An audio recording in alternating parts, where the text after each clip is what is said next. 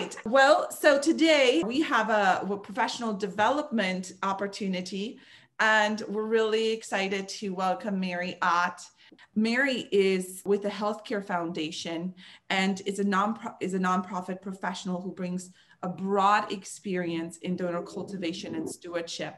So that conversation of cultivating relationships and bringing people into the conversation.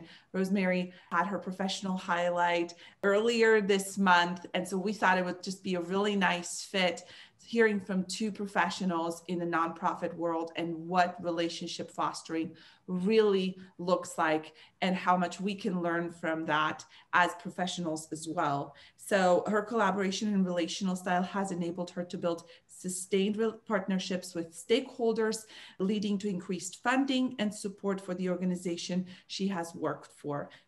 We obviously are looking forward to learning from you, Mary, and hearing from you. Please, guys, keep your questions and notes, and it's going to be an interactive conversation. That's typically how we do this as part of the Be Better Platform North Bay Professional Network. So, Mary, without any further ado, I would love to hear from you and learn from you today. I'm really looking forward to it. So welcome to the network.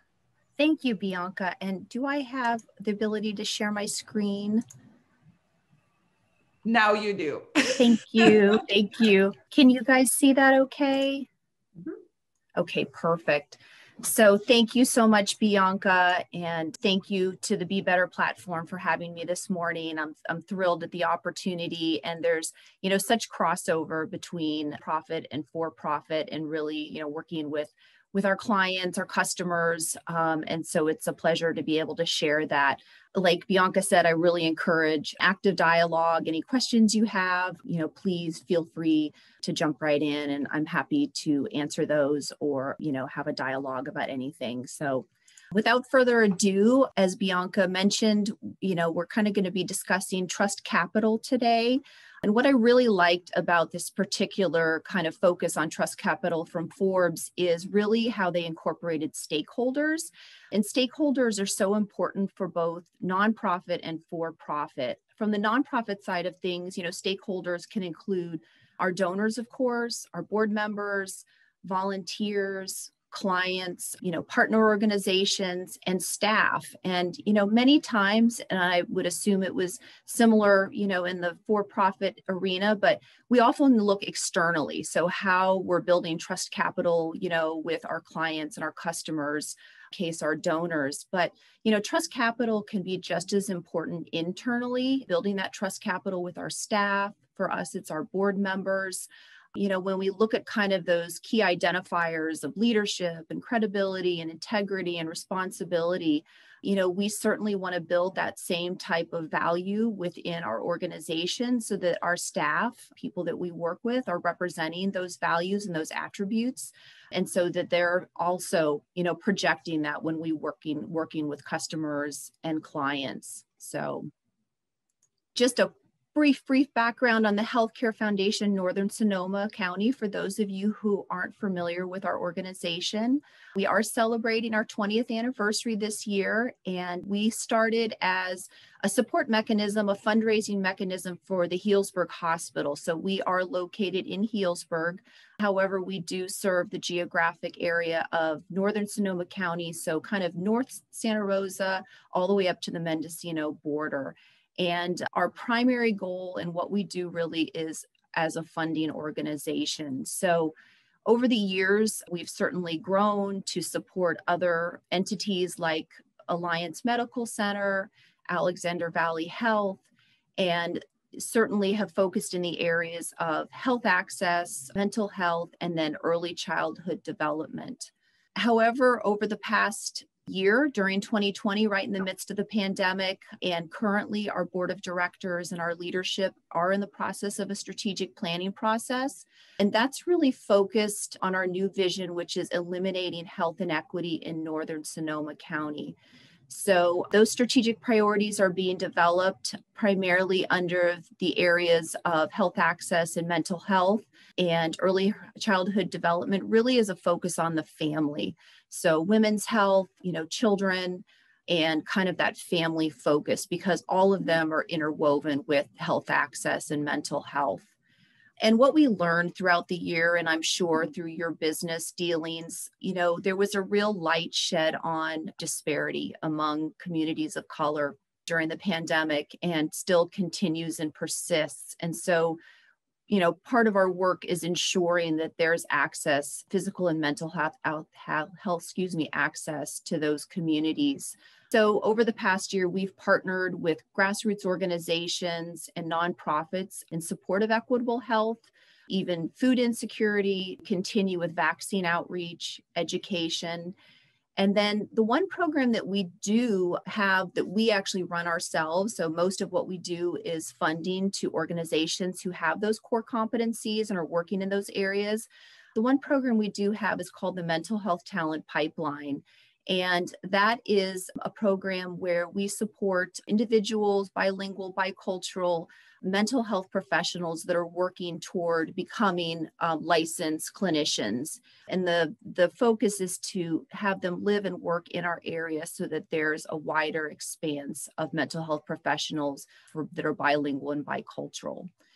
So some of the areas, the key kind of areas that we've focused on to kind of build that trust capital over the past 20 years is really relies on being a trusted fundraiser in the area, being a really involved community member, and maintaining consistency. And for us, you might, for those in the for-profit, might consider brand consistency, but for us, that's really mission alignment. So making sure that the work that we're doing is aligned with our mission. So just kind of looking at maybe some similarities and some differences between the nonprofit and for-profit. There's a lot of overlap, certainly, that we see. The nonprofit arena continues to professionally develop, and that promise to deliver is important whether you're a for-profit or a nonprofit. So for us, it's really the trust from the donors and ensuring that those donations and what they're directed for are used as intended. We sometimes do have things that are restricted. So a donor, works with us and really wants that funding to be directed to a specific program that we're working in, or someone that we're supporting. And so we need to honor those intentions and really live up to that promise to deliver, which is very similar to, of course, for-profit. And then I touched on a little bit kind of that mission alignment. So very much like brand consistency, our mission is to connect people and resources to promote health and wellness to underserved communities. And so we're constantly using that as a touchstone, just as, the for-profit would utilize brand consistency, and making sure that we're aligned with our mission, continuing to honor that mission and work with our donors and work with our community members to keep that always front and center. And then, as you all know, trust capital takes a long time to build. So, we have this 20-year history, but it can be very easy to lose if we, move away from being mission aligned, or we don't deliver on our promises, or donors feel that we, in some way have not lived up to what we've promised to do. So those are consistent across the board between nonprofit and for-profit. But some of the differences that I would point to when we're talking about nonprofit is, so our revenue is really almost solely dependent on that trust capital. So it's just absolutely mission critical for us. Unlike the opportunity in for-profit for maybe having a contract or having a long-term agreement, these are relationships that we're building. And so if that trust is not kept, and there's a little bit of removal from that, we have that opportunity to lose, because donors can choose to move to a different, putting their gifts somewhere else if we're not really focused on that.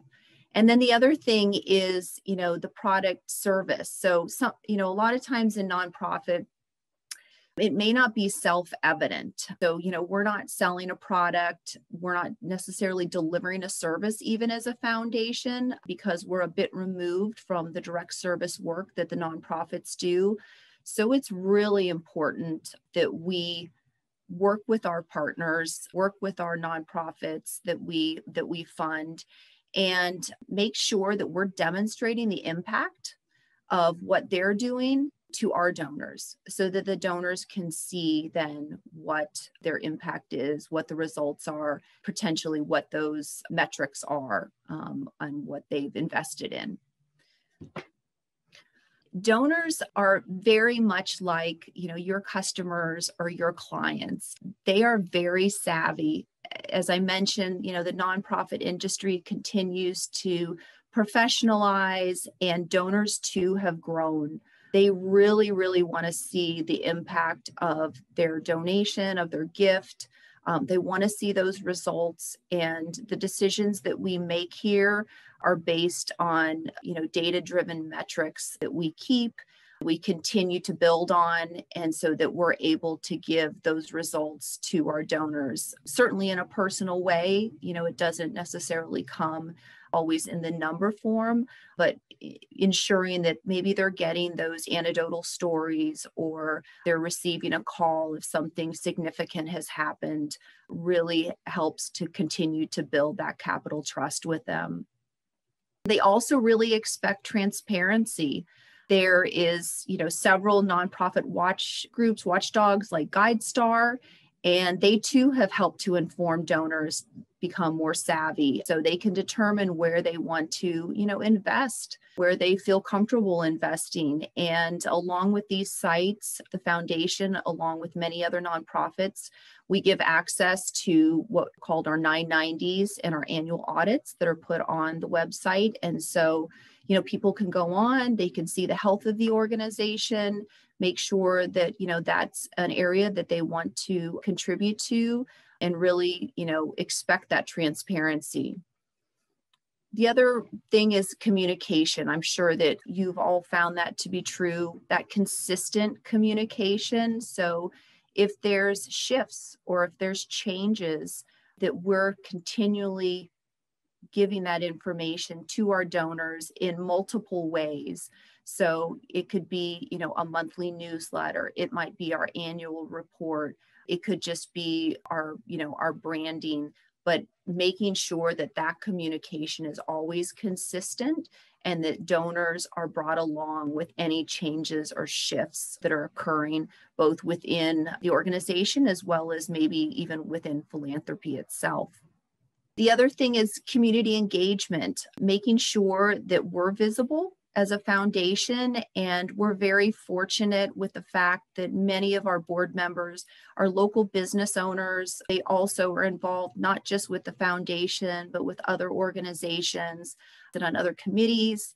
Our staff and leadership as well. Our executive director, Kim Bender, who has been here with us since last March. She started right as the pandemic ensued, and she has been so wonderful about getting into the community, working with some of the larger healthcare providers in our area, the grassroots providers, and really listening to the community. Things have evolved so quickly over the last year due to the impact of the pandemic, both for for-profit and nonprofit.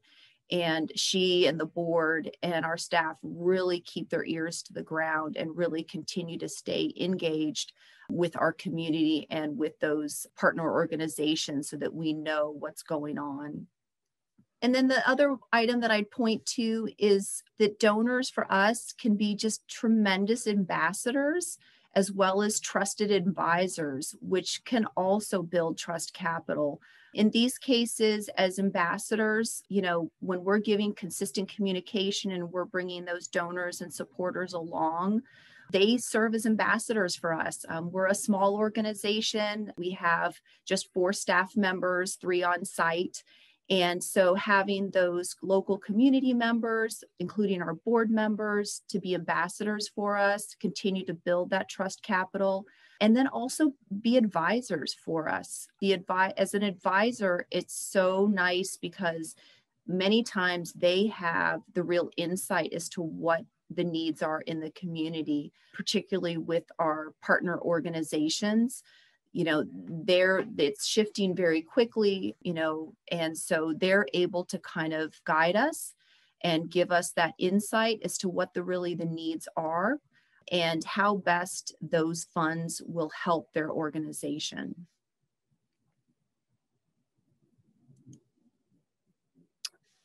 We definitely, and I'm sure many of you can relate, there was some real lessons that came out of 2020, both for-profit and nonprofit. And some of just a couple things that I wanted to point to are there's been some shift in philanthropy, particularly around foundations. Foundations have traditionally donated, and this isn't necessarily true for the healthcare foundation, but just I'm talking and speaking in generality here, they tend to give toward maybe restricted funding. What I mean by restricted funding is there might be a particular program that organizations, maybe they've applied for a grant and a foundation then gives that funding specific to that program.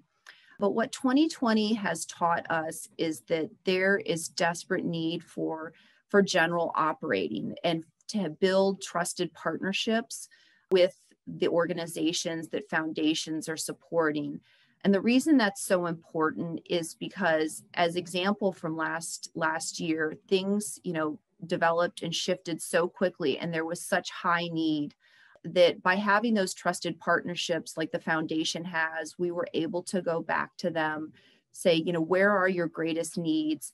And we spent the past year fundraising for the emergency COVID fund, and we're able to then allocate that funding to general operating so that people could the trusted partners could really utilize it in the way that was most critical for their organizations. And that really helped to build trust capital with our partners as well as our donors, because they were then giving their gifts toward a specific purpose, and yet it was also the funding was being utilized more generally and able to support those organizations that may not have been able to make it through 2020. But part of that is really growing our donors. So really educating them, bringing them along in the process, because this is a new trend, and it's a lot of the documentation that I've read, a lot of what it's moving toward is the hope that this will stay, that it won't just be a 2020 kind of choice, but that foundations will continue to fund more, make the restrictions less, more toward general operating, so that the nonprofits can continue to do the work that they need to do.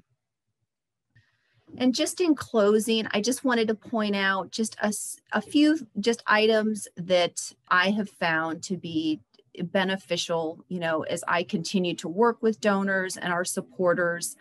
Although I have now, of course, eclipsed probably 20 plus minutes of your time, what I really value is being an active listener. It's really my comfort to sit back and to listen to the people that I interact with, be it supporters, be it donors, people that I work with, being an active listener and learning about them, what their interests are, their passions are, been any life changes, really helps to inform me and keep me apprised of kind of where they are in their donor journey.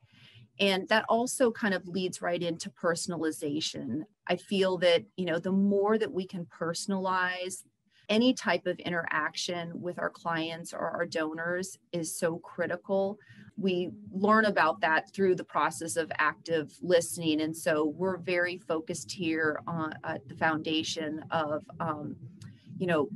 we write personal notes, and we take the time to pick up the phone and make sure that we're connecting with our donors, with our supporters, asking for their input and sharing with them good news. If something particularly exciting has happened and a nonprofit has benefited from, their gift, then we make sure that they're aware of that.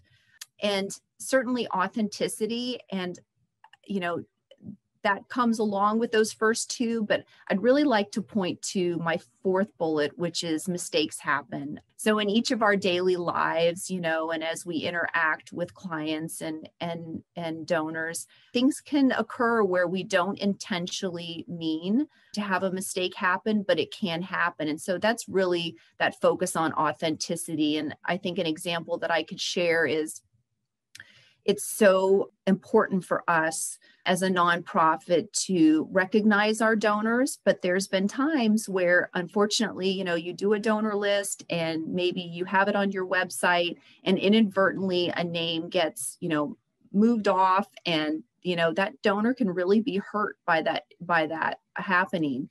And so immediately, engaging that person, picking up the phone, not just apologizing, but also ensuring them that it wouldn't happen again, and showing and giving them the process maybe that why it wouldn't happen again, because mistakes do happen. So I really focus on that. If a mistake has happened, the first thing I'm going to do is engage that individual and make sure that they know that the apology's there, and also we won't make that mistake again.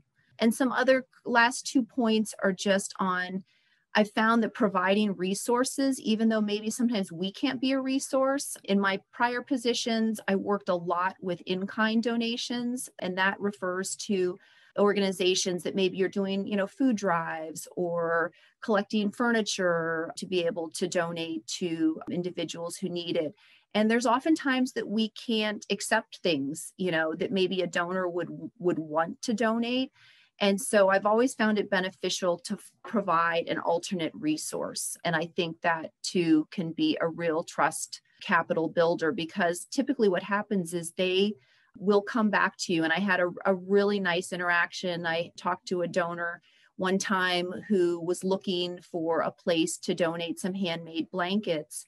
And the organization I worked for wasn't able to accept those at that time, but I gave her another resource. And within the month, she actually made a very generous donation to our organization. And I believe it really comes from providing that resource, making sure that that donor was heard.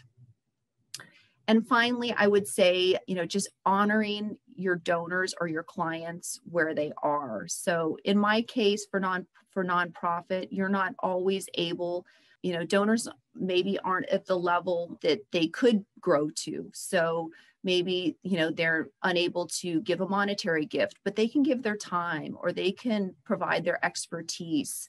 And so meeting donors where they are, continuing that relationship, continuing to build and to grow with them, keeping those lines of communication open, being an active listener really helps in the long term of building that trust capital with them, and certainly for the organization that you work for.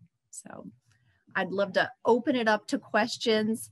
I will mention just briefly, we have our Celebrate Our Future coming up on August 28th. It is not a ticketed event. However, we do have sponsorship opportunities. So I will leave it at that.